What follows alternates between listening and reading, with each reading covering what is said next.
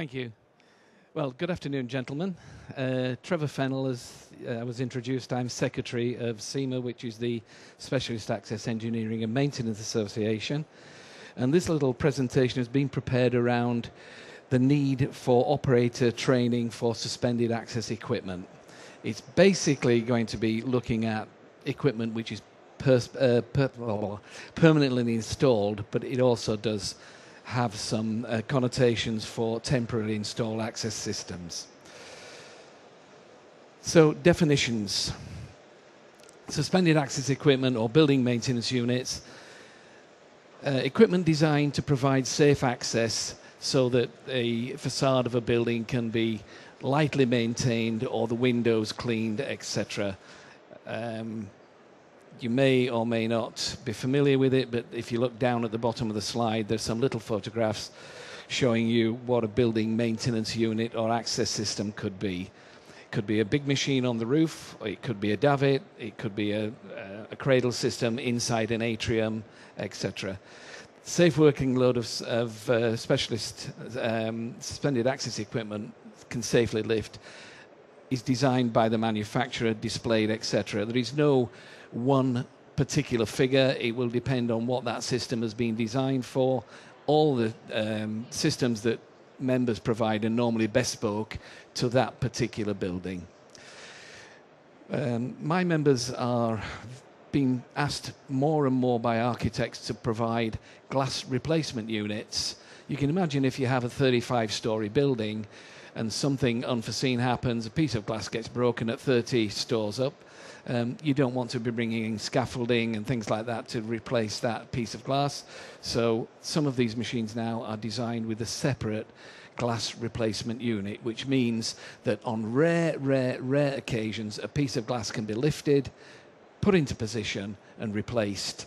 They're not designed for use during the construction phase to be used time after time, but sometimes they do get used if certain things go wrong in the construction phase. For instance, we have one member who provided a piece of equipment which was meant for window cleaning, and when he totted up what had happened, 48 pieces of glass were replaced during the construction phase. And we worked out that the building maintenance unit had probably done something like 12 and a half years' work in providing the lifting appliance for those panels. So, cradle facade and restraint, you can obviously understand if you're on a fairly high-rise building and there's a wind around, you have to make sure that the operatives are safe. So systems are designed into the unit so that the operator is working in a safe, comfortable environment. The standard said that if you're above 40 meters high, then you must provide some form of restraint system. Below 40 meters, then you can work without restraint. Some more definitions. Holding down units. These units are provided, normally the units themselves are provided by the SAEMA member and are cast into place to the SAEMA member's drawings, but by the main contractor. They will be of stainless steel to meet the various requirements. Competent person, you find in certain legislation it describes a competent person and who a competent person is. And there, the definition we have taken from several areas of what designates and what is meant by a competent person. There's also requirements for duty holders. Who is a duty holder? The person who's in charge of that building at the time the work is being done.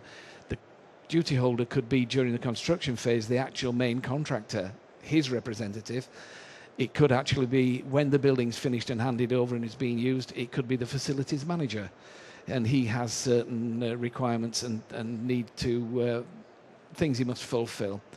The appointed person is assigned by the duty holder, who would be in charge of that piece of suspended access equipment. I gave a talk yesterday when mentioned the appointed person and the duty holder. At SAEMA, we find many clients who've had the equipment installed who think all they do is they go down and they employ Fred Blogg's window cleaning company, and that's their duty finished. Wipe your hands, it's all their responsibility now. If they sit down and read what's required of them by law, that isn't all over now. The buck stops with them. So if you're a duty holder, you need to really think what you need to do. If you're going to employ Fred Blogg's window cleaner, that's fine, no problem. But make sure Fred Blogg's window cleaner knows the equipment he's going to use and has been trained to use it. Make sure he's using the right PPE. Make sure he understands what he's doing. And the great thing is, also make sure that Fred Blogg's window cleaner, if it's Charlie Smith, one of his employees who's been trained on your equipment, make sure it's Charlie Smith who turns up to do it, not someone else because Charlie Smith was doing another block somewhere else. In other words, to send an untrained person. It's your responsibility as a duty holder to make sure that the right people are using your equipment. Method statements, risk assessments. These are things that you should have in place if you're the duty holder, so that at any time you are able to say, well, this guy who turns up, he knows what he's doing because he's read the method statement, it's there available, and everybody involved knows what should be happening with that equipment. Standard BMU unit, as I mentioned, it's a machine that travels along a track with a cradle attached, and down goes the guy, cleans your windows, comes back up, goes for his luncheon, or when he's finished, leaves it in a proper position, parking position, and it's then they're ready to use the next day by another competent person or himself if he's still working on that job. There are very, very many types of machines. They can go from simple units, which is standard BMU, compact crane, or you can go to large cranes. We're now actually designing machines that will have an outreach of 38 meters. So you can imagine you don't want to be playing around at the end of 38 meters of outreach, not knowing what you're supposed to be driving and what you're supposed to be doing. They're very, very bespoke systems, because architects, God bless them, don't design 10 buildings the same. They have 10 buildings and each one of them is different. So each one of the machines and sets of equipment that my members provide is slightly different. Definitions continue. That's a davit, one of the most simple pieces of equipment you can get. There's monorails, where you have a cradle moving around a track which is hidden under the soffit. Powered cradles which hang on davits, hang on the monorail system. And then you have gantries, which sometimes provide access for window cleaning, domes or something like that. You very often find these on some of the modern shopping centres. There's a whole section here on duty holder responsibilities, and it's the duty holder who is legally responsible to ensure that the suspended access equipment is safe and fit for purpose, which it's designed. So it goes without saying, the duty holder needs to understand right from the start what this equipment was designed for. That's the duty holder's responsibility. That's why I said earlier, the duty holder just can't get hold of Fred Blogs and say, do you clean windows? He says yes. Say, well, there you are, that's your contract, my job done. It isn't. He's got to make sure it's properly maintained and records kept of the maintenance that's done and examined. So there is very often a need to be working with a member of SAFED, which is the insurance company's engineering. He's going to sign it off. And they also need to be used by adequately competent, trained operatives. Now, one of the reasons that SAEMA felt that there was a need for operator training to be done how we propose to do it, which I'll go into later, is the fact that a lot of members found themselves, they get a call out, your cradle's broken down, so the guy goes down, stops the job he's doing, especially in London. If he's North London and it's South London, it takes him 2 hours to get there, gets onto the job, goes up, and what does he find?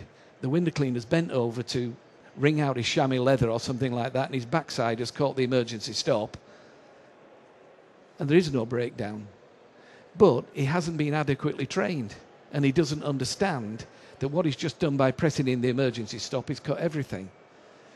So our idea is to run a course which will start with a basic course for people using suspended access equipment. They'll be taken through the normal procedures, whether it's a cradle-mounted hoist or it's a roof-mounted hoist, of what they should look for, how they operate it properly.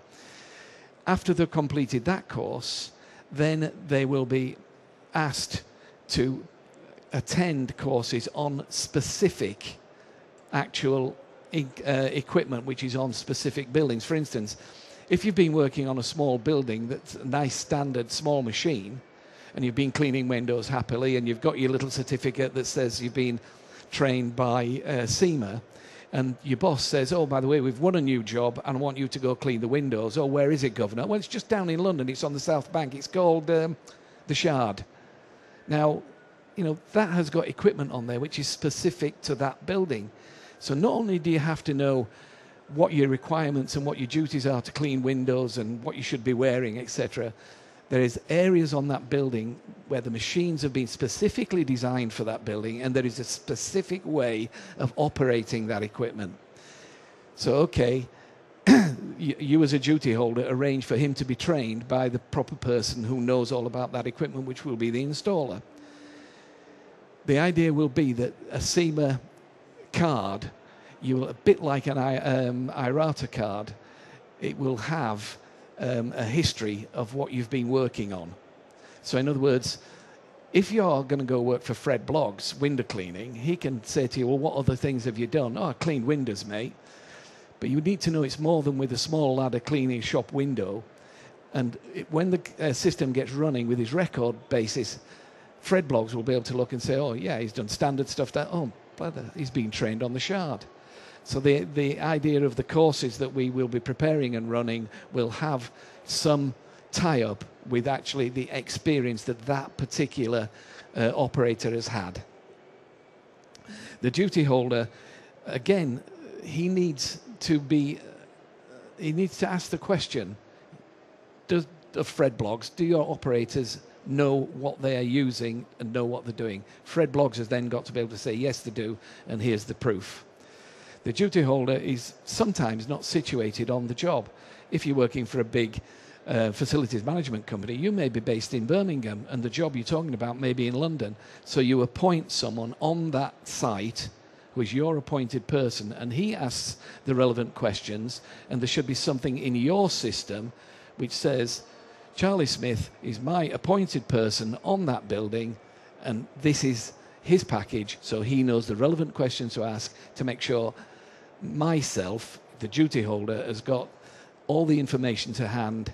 Everything's wonderful until there's an incident. Then all of a sudden all the questions start to be asked, and if you don't have the information available, you can get yourself into terrible problems.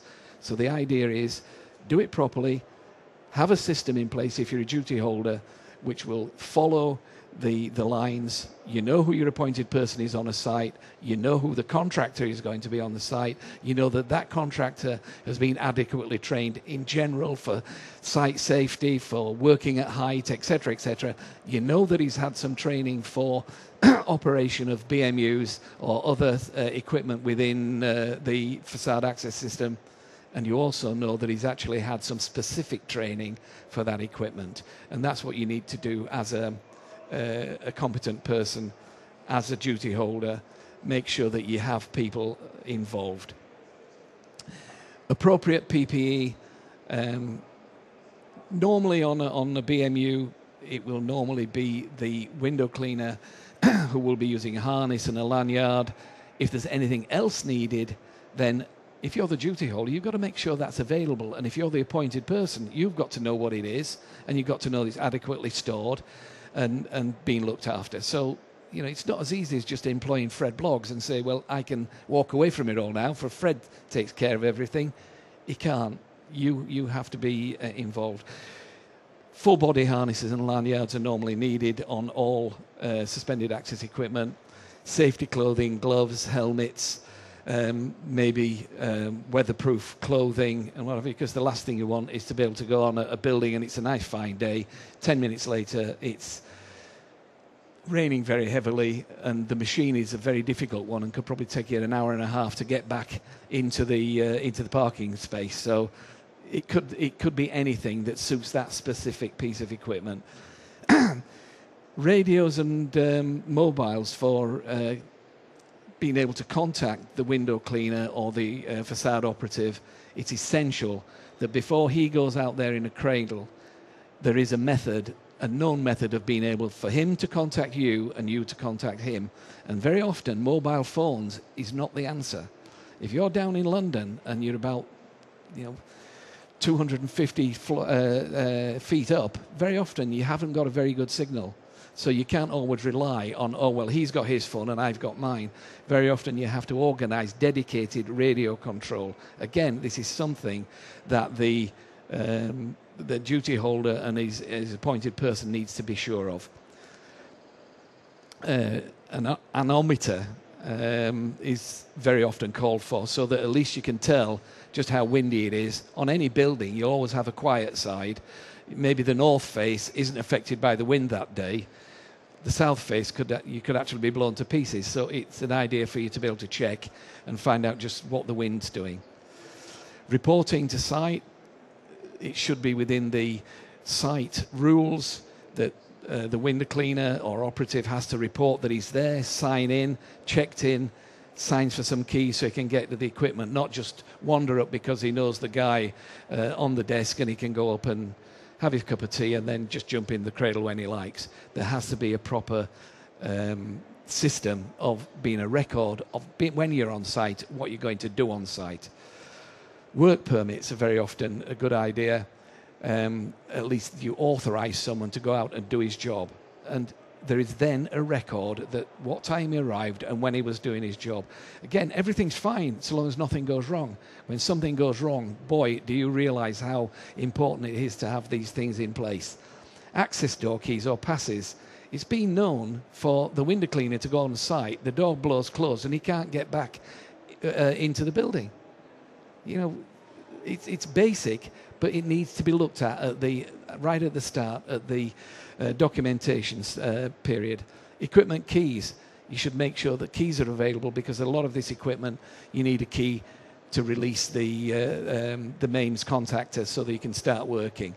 You also need to make sure that somebody as a lark doesn't go, take the key out and walk away and leave the guy stranded. All this has to be covered.